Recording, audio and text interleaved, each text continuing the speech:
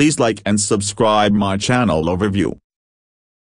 The 2024 Fiat 500e is a fully electric city car that is stylish, fun to drive, and affordable.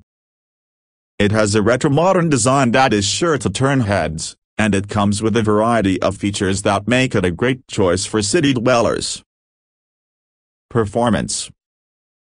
The 500e is powered by a single electric motor that produces 118 horsepower and 162 pounds-feet of torque.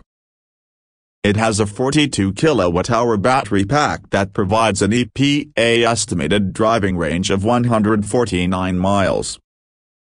The 500e is not the quickest car on the road, but it is zippy and responsive, making it a lot of fun to drive around town. Design. The 500e's design is based on the iconic Fiat 500, but it has been updated with modern touches. The car has a rounded, bubbly shape with big headlights and taillights.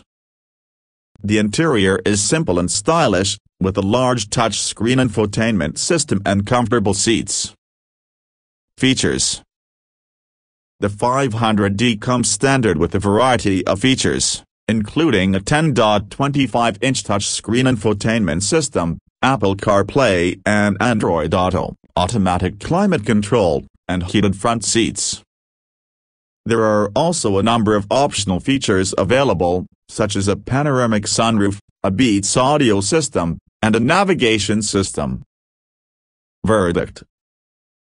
The 2024 Fiat 500e is a great choice for city dwellers who are looking for a stylish, fun-to-drive, and affordable electric car. It has a long driving range, a comfortable interior, and a variety of features that make it a great choice for everyday driving. Here are some of the pros and cons of the 2024 Fiat 500e. Pros. Stylish design, fun to drive, affordable long driving range, comfortable interior, variety of features. Cons. Not the quickest car on the road, small cargo space, limited availability. Overall, the 2024 Fiat 500e is a great electric car that is sure to please city dwellers. It is stylish, fun to drive, and affordable, and it comes with a variety of features that make it a great choice for everyday driving.